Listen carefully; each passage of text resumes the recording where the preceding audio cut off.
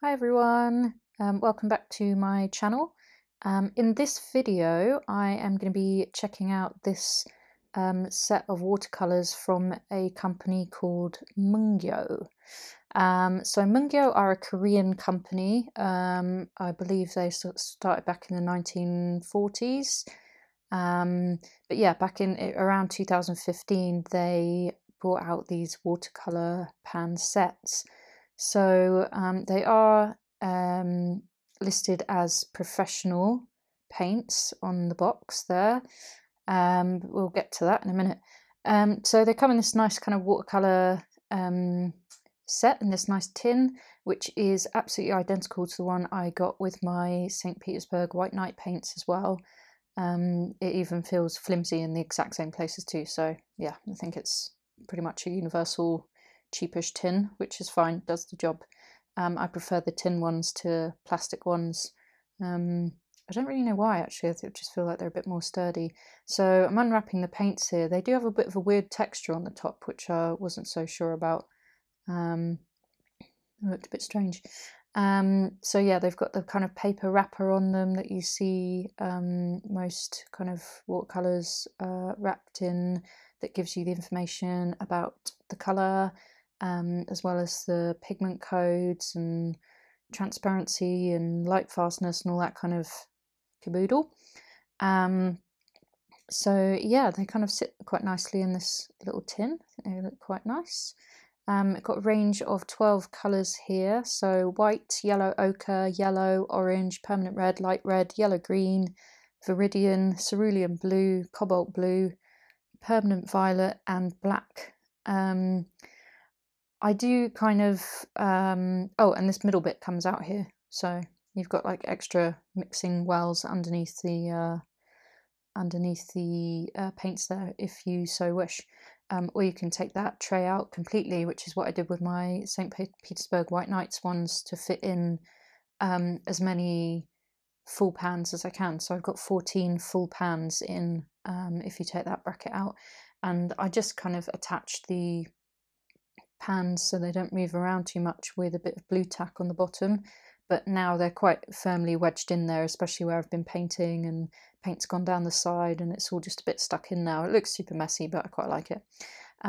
So I've never done this before with a watercolour set, because I guess I've never had this formation before, but I've got this space in the middle and I've seen other artists do this. I think like James Gurney and like various other people, where they just kind of have a bit of a colour reference chart in the middle there. So I thought I would make one. This isn't very neat, it's not very straight, it's not very precise because I couldn't be bothered, but I just did it by eye, as you saw there.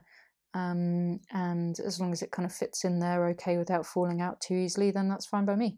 I don't actually know how long it will really last, to be honest, because then I realised once it was in there that, okay, you know, if you miss the paints, obviously it gets this piece of paper wet, but I don't know, maybe it'll be okay, who knows. But for now, I think it's actually quite a nice touch just to have a little chart in the middle just to show you what the colours are, especially with the blues. I find I forget which one is which quite a lot, so having this chart in the middle could be quite helpful. And then when you get to the darker colours, you know, they're kind of sometimes can be quite difficult to tell what they are. I definitely had that on with my White Nights watercolours for a while. I just keep forgetting which one's the green, which one's the purple, etc., because they're just so dark. So yeah, as you can see here, I've just misted and I'm like, oh yeah, this is going to get this piece of paper wet, but never mind. So this is something I've never done before as well, but I see lots of other watercolour people who are super into their kind of pigment codes and testing transparency and all that stuff. I've never really done that kind of thing, but you know, I think it is good to really kind of try to learn these things about watercolours and try and understand why knowing pigment codes is important, and why or how knowing like transparency affects your decisions and stuff like that. It's all about, you know, gradual education. So I thought, you know, let's do this. Now I've got my blog and my YouTube channel, and I am sort of teaching people bits and bobs on how to sketch. I thought, you know, it's actually a bit more responsible of me to try and learn a few more bits and bobs myself. So I did that, and I made a note of the pigments and stuff like that. And then also I've come here to make my watercolor mixing chart. These always do take a while, so just to warn you, if you are going to do this, just be in it for the long haul. Yeah, it's going to take like a couple of hours to do this. And if you want to know how to do this, then I've got a whole video on how to make this kind of watercolor mixing chart, which I've linked to in the corner there. But it's nice, you can see those kind of pastel shades that you get with using a white. I've never used white watercolor like this before. I've used like white gouache on top of things, but that's kind of obviously a different ball game really. So I was a bit confused as to why budget sets always include like a white and a black when it's like not something that watercolor artists should use. But I guess these paints are kind of more directed at like, or they would be better off with for crafters and stuff like that, where they might use a white, like on a tinted paper or something. It comes out quite nice. Also, to make these pastel shades, which I actually do really think are very nice. I might not use them in a watercolor painting, but I think they're cool. So this is it side by side, but with my St. Petersburg set. You can see the colours in the Mungyo are just a bit more balanced, a bit more shade. So I don't have much in the way of yellows on that St. Petersburg White Night set. So the colours you can produce kind of become quite heavy and quite dark, as you can see on the chart. These watercolour charts are just indispensable. I use mine all the time to figure out which colours to mix together. And I think just over time, you know, I'm beginning to just learn that and stuff. So, and it becomes a bit more instinctive. So if you do anything, I highly recommend you make that watercolour mixing chart. And as I said, I've got an entire video on how to make one of those. And I also, if you prefer reading or taking it in a bit slower, then I have got a blog post on that as well, which I will put in the description below. So yeah, so I thought, you know, I've made those charts and stuff just to kind of test the colours out. As you can probably see, they were quite nice and vibrant. So I thought I should do just a quick little sketch with them. So I just found a reference picture on Pinterest, one that had like a nice range of colours in it, but there was also like kind of simple, so I could just do it quick. And if you've watched many of my videos, you can see I don't really do sort of a traditional watercolour process. I'm more kind of an ink and watercolour, line and wash kind of person, but I thought I'd try out a bit more of a traditional approach by doing the drawing in pencil and then going in and painting with the watercolour, because obviously that's the main focus of this video. So I quite liked how the sky came out, actually. I quite liked how the colours blended together. I think it was good that I had my book up at an angle. I have it on the De La Rowney Art Sphere easel. If you want to see more about that, I've got a video on that as well, which does help me with my posture a bit, my back, because I get a bit of backache sometimes. Probably because the chair and the table aren't at the right height and whatnot, but I don't really can't really do too much about that at the moment, so that's fine. But anyway, the easel actually helped with the colours kind of running down a bit and blending in, which I thought was nice. I'm not pretending that this is any kind of great work of art. I know I've completely buggered up the perspective on that little house in the front, but you know, it's just so you guys can see, you know, what you can achieve, or how the colours look and all that kind of thing. So, you know, as usual, I got partway through this and I was like, oh god, this is rubbish. Persevered though, and actually really was quite happy with the results. It came out like pretty loose and sketchy. I liked the watercolour splatters, so I'm just using the white there on the lighthouse because I thought, why not? I've got it, I'll just see what happens with it. So, you know, I don't know. I think it would be cool to use on tinted paper. I might have to give that a go at some stage. So yeah, just did this whole thing just with one brush. Again, just so I wasn't fussing around too much with it. Just did it with a flat brush.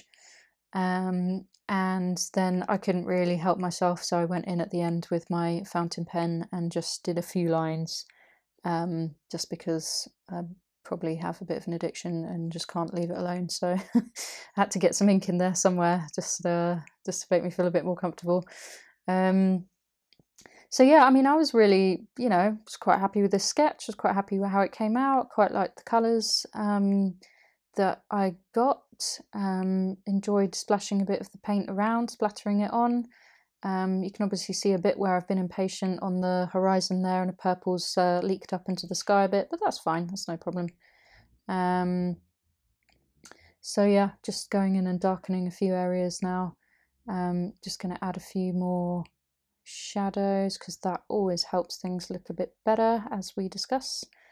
And then just a few little purple splatters at the end, and that's kind of a wrap. So to be honest, guys, I really enjoyed using this set of colours. It's quite nice having like a balance of colours, which I don't have in the St. Petersburg set, but that's just, you know, my own kind of, you know, issue that I bought the colours that I did. If you have been enjoying this video, and if you are super into urban sketching and travel sketching and ink and watercolour and stuff like that, please do go check out urbansketchingworld.com. I'm pretty confident you'll find loads and loads of stuff there that you'll enjoy reading, and I'm linking to a few of my videos as well there, so definitely go and check it out. I think you'll really enjoy looking at that. And then also I do have a book available to buy. It's an ebook and it's 60 pages. It's a PDF, and it's over 130 of my ink and watercolor illustrations that I did on location over the last 3 years of my travels across 15 countries and 4 different continents. So please do check that out. The link is in the description below.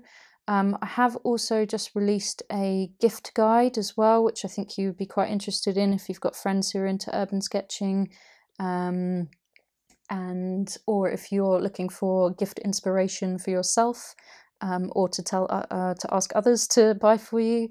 Then I think you'll enjoy having a browse through that gift guide. And it also features some really cool stuff from some more kind of independent makers, you know, so it's not all just a list of stuff you can get from Amazon, although it does have that as well.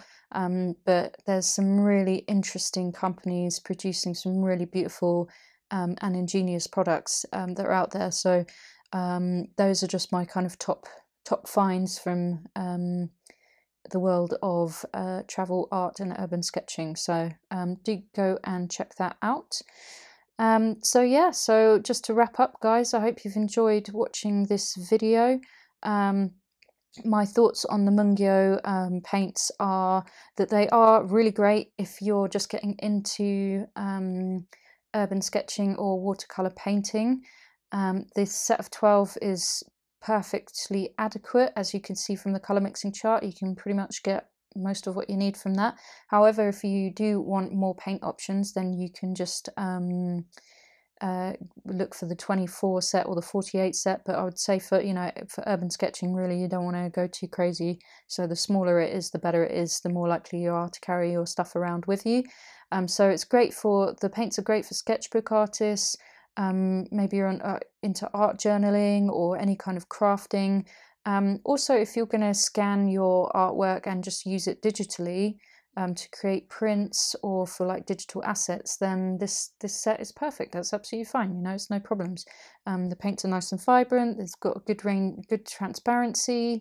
So yeah, really good to practice with. And I think they're available on Amazon right now for like under $15, which is like really cheap. So the cons are that they're definitely not professional paints. Not all of the paints here are light fast, therefore they will fade if they're exposed to daylight or light of any sort. I mean, not instantly, don't get me wrong, but like they're not something you'd want to use for a commission or for any kind of piece of art that's going to hang on the wall, you know. If you're selling your artwork as a professional, then you should not use these paints. You should be using top quality kind of archival paper, and also paints that are light fast, so guaranteed to pretty much last for 100 years or maybe even more. So, you know, if you are looking to get professional paints, then despite what Mungyo print on the box, they are not. So yeah, anyway guys, I hope you've enjoyed this video, and I will be back with you soon for another one.